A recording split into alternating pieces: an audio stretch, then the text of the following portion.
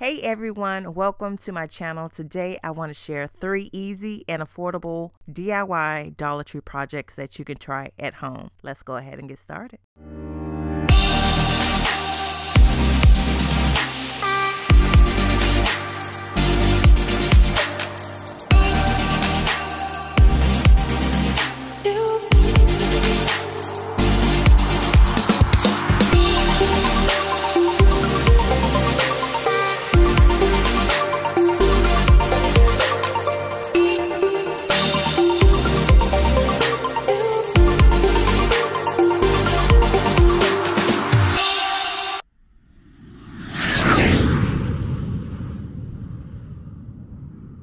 So I decided to get 2 bowls from Dollar Tree. These are clear bowls, and what I'm going to do is just flip one upside down, and then I'm going to take E6000 industrial glue and just apply it right on the top.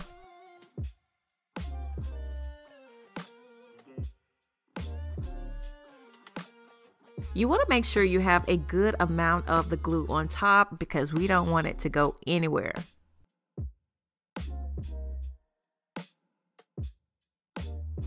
Now that we have the glue on it, I'm just going to place the other bowl on top and let it dry for 24 hours. After the glue has cured, what I want you to do is take pure baking soda, and you just want to put a little bit into a container. You want to make sure the container is not something that you're going to use again. Next, you want to add in your paint. What I'm going to do is just take some sample wall paint that I had, and I'm just going to add a little bit and just make sure the consistency is still thick. You don't want it to be thin at all. So what I'm going to do is just stir it up and just see if I need to add any more baking soda or paint, just to give it a thick consistency. I do not have like a measurement or anything. I'm just like winging it. So after you get the consistency that you want, it's like a thick paint. What you want to do is just apply it to the glass. The first time it's going to be kind of transparent, so don't worry about that. It's going to take a couple of coats for you to complete this.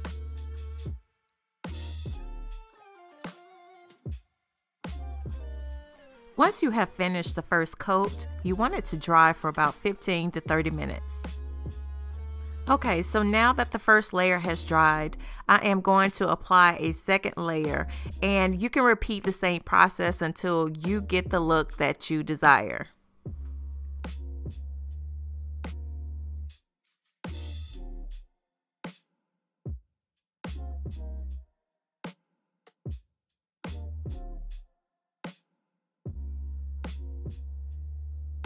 For me, I applied 3 layers, and so what I'm going to do is just let it dry for 24 hours, and then I am ready to put in my plant. But of course, you don't have to do what I'm doing. You can use it for whatever purpose that you need it to be for. And this is how it turned out. Check out the texture. I am so happy that my plant has a new home.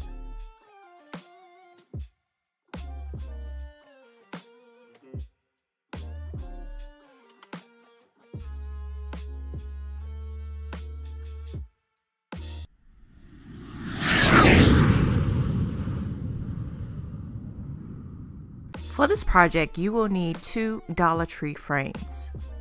If you notice, these frames do not have a glass front. The first thing that I'm going to do is remove all of the contents out of the frame. I'm going to repeat the same process for the other frame as well. What I'm going to do next is put the backing back in and use the tabs to secure it.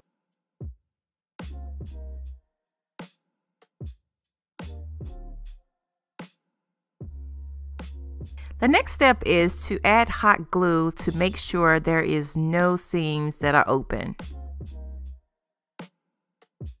Please ignore the frame that's underneath it. I decided not to move forward with having it there.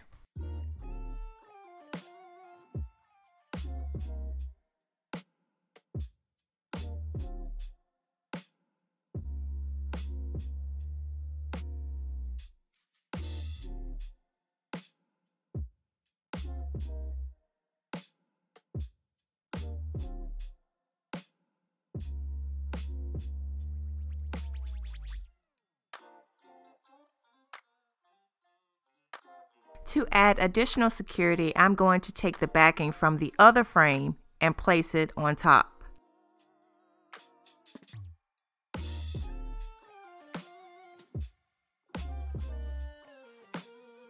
Next, I'm going to flip over the frame and then I'm going to pour in my resin.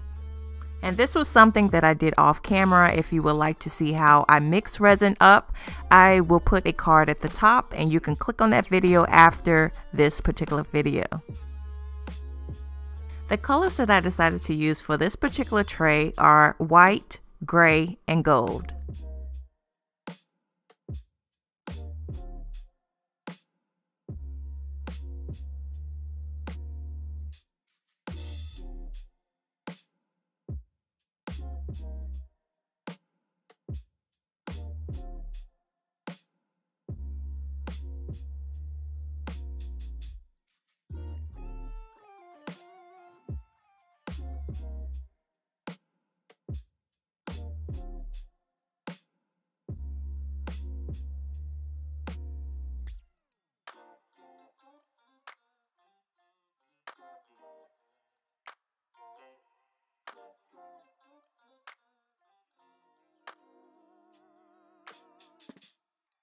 After I poured everything in, I just mixed them together.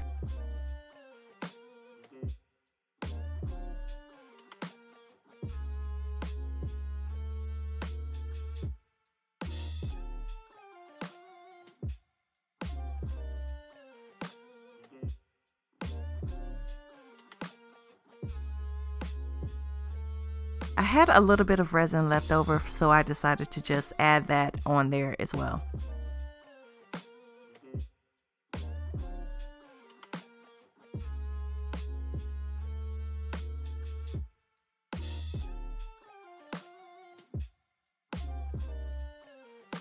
After I finish, I let that dry and cure for at least 24 hours.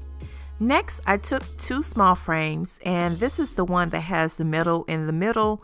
And what I'm going to do is remove the contents on the inside as well as the tabs.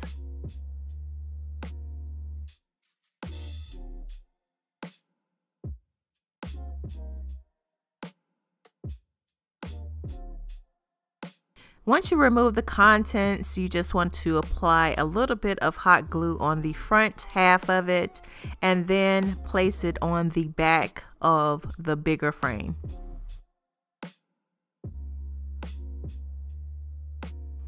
After that's finished, you just flip it over and you have a resin tray.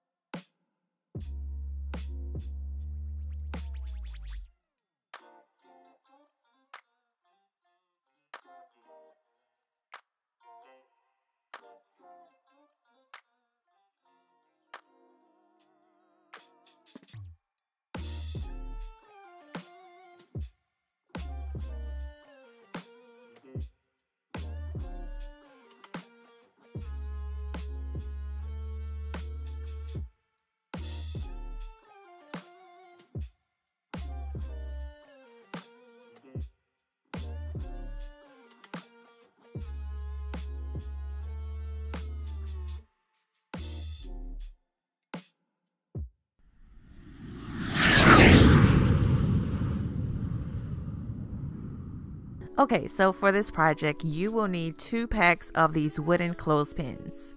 So what I did was take each clothespin and I just twisted it just like so, just to get rid of the middle spring that's in there.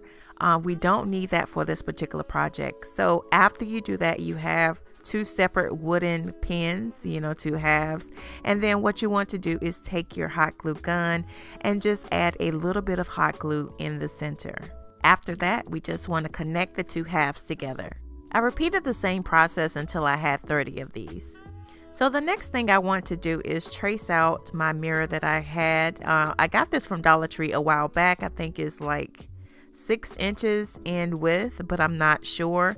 But all we want to do is just trace around the mirror. And what I'm using is construction paper. You can also use cardboard for this. You just want to have something that's thick and is sturdy. Next, I used a plate that was a little bit bigger than the size of the mirror, and I'm going to trace around that. It could be any size of your choosing, so it just all depends on what size your mirror is. If I had to guess, I would think that the plate is 8 inches in width. The next thing that I did was just cut out the circle.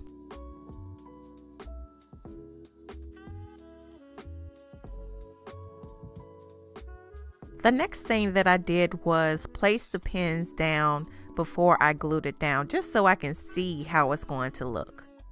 If you are new to doing DIYs, I highly recommend you do this step just to ensure you know what it looks like before you start gluing things down, because it could mess up at the end. So definitely don't skip this step. Okay, now that I know where I want the pins to be, I'm just going to go ahead and glue it down with my hot glue gun. You can skip this step, but I like to experiment just to see how it turns out. So I am going to add my black craft paint on top just to see if it makes a difference when I spray paint it.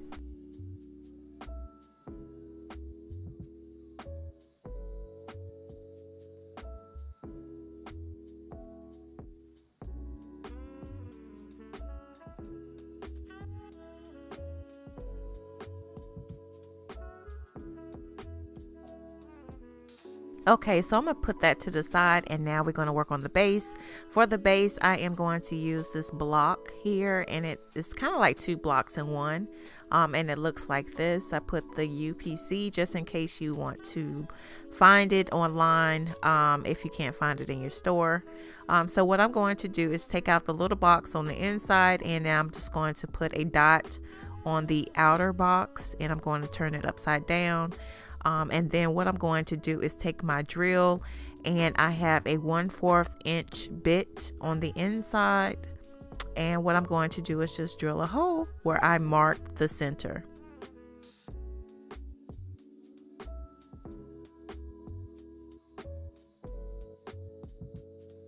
And the reason why I did a 1/4 inch bit is because I'm going to use one of the dowels that you can also find at the Dollar Tree, and it fits perfectly for this particular dowel.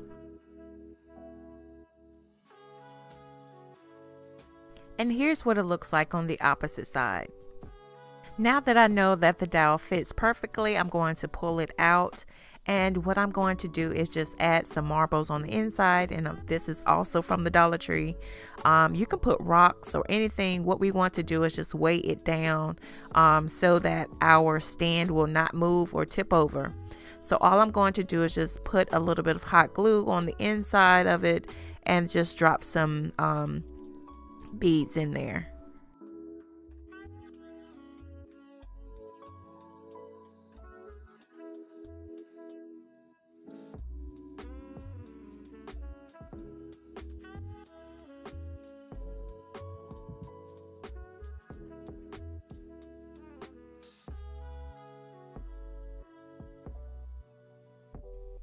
When you're placing the beads in there or rocks or whatever you're using, just make sure you do not block the hole that you just created. So what I'm going to do is just put the dowel in there again, just to see if it fits snug, and it does. And what I'm going to do is just add some hot glue to just keep it intact.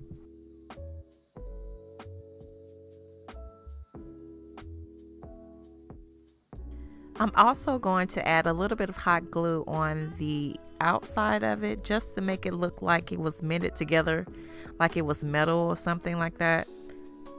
But you can skip this step.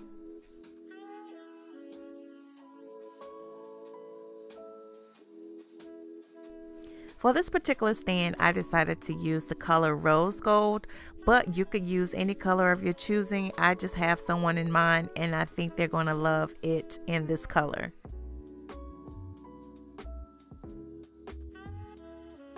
Isn't that pretty? Honestly, I can't tell whether it made a difference painting it black, but I just wanted to try to see if it did make a difference. For the base, I am going to use silver just to change up the color, but you could use gold, you could use black, you could use white. So many choices. Okay, so now that everything dried, what I want to do is just put a little bit of E6000 in the middle of the circle, and then I'm going to put some hot glue on the inside as well for to secure it temporarily, but the ultimate goal is for it to be permanent, so that's why I have the E6000. Next, I'm going to place the mirror on the inside and let the glue cure, and it usually cures in 24 hours. And the final step is to connect the base to the circle. And all I'm going to do is just put a little bit of hot glue on the end of it and then place it on the back of the circle. For added security, you can add more hot glue on the outer perimeter of it. Once you have finished, it should turn out like this.